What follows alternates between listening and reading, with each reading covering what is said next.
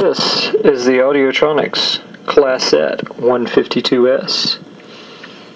I am now using the automatic level control, speaking right into the external microphone.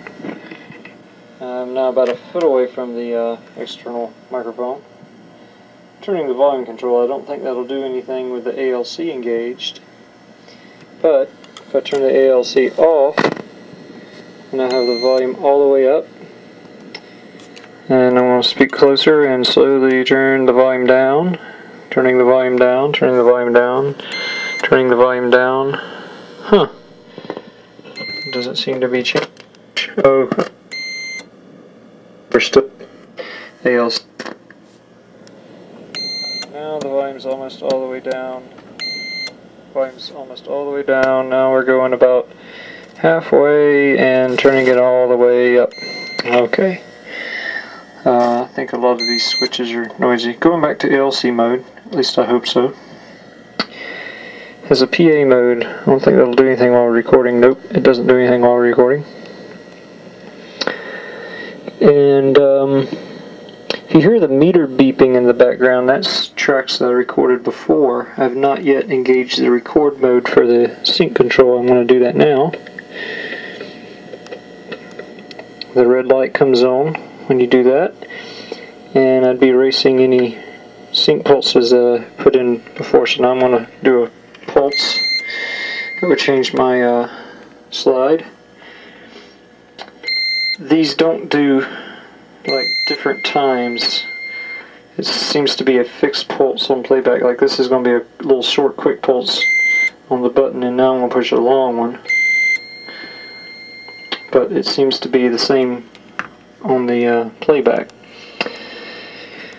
Well, what else? Oh, the mic has a switch on it, but it's just an on-off switch. It does very well. Microphone.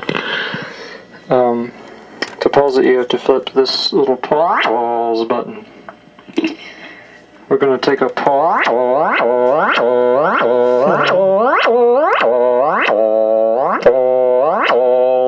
for the call. Okay, that's enough of that. What else can I show? Oh, the built-in microphone, which works very poorly. Unplugging the external mic. We're still in ALC mode.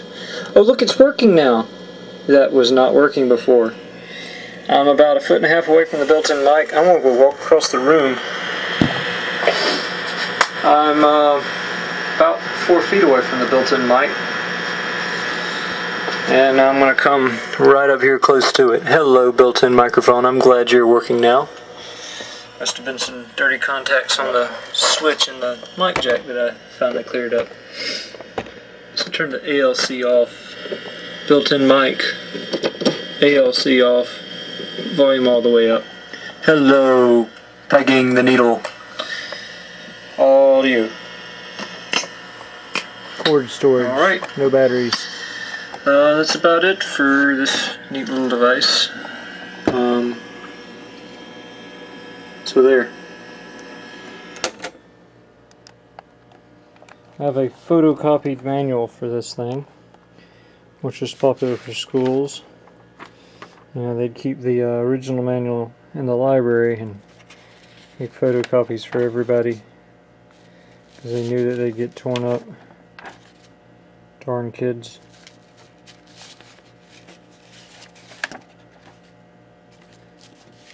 Step-by-step instructions.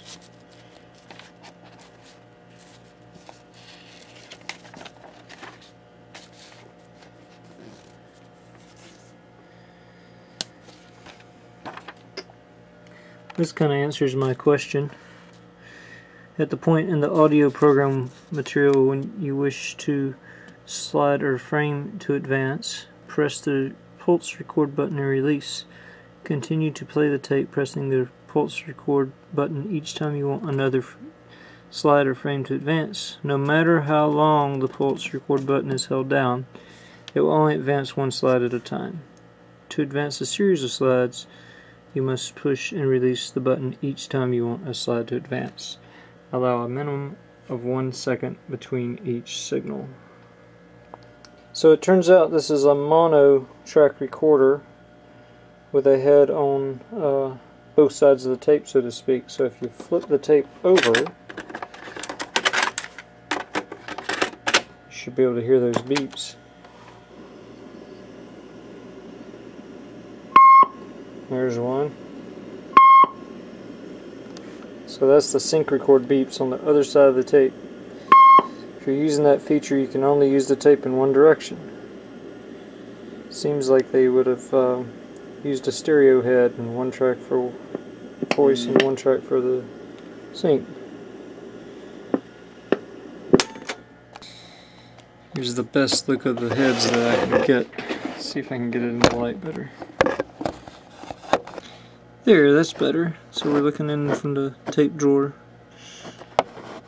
Controller. Record play head and erase head.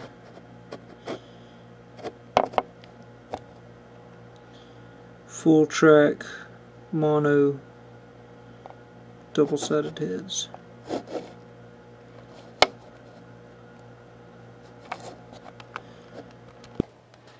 Well, I heard something loose inside, so that was all the temptation I needed to take it apart.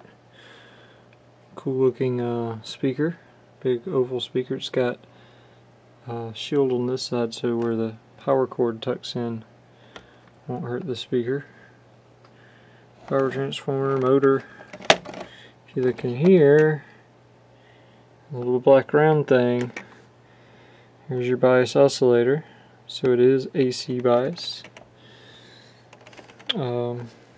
Big mess of wires.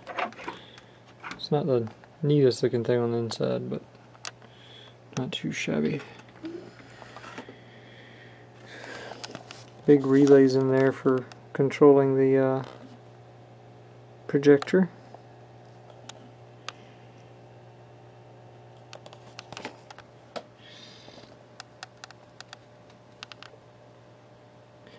Azuzaki?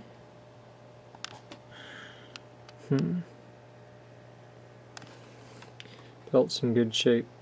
Doesn't feel oily or rubbery like they get.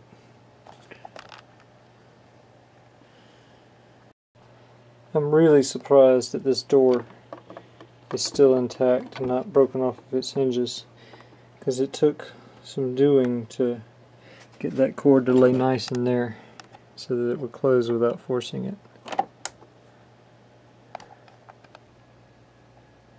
Thanks for watching.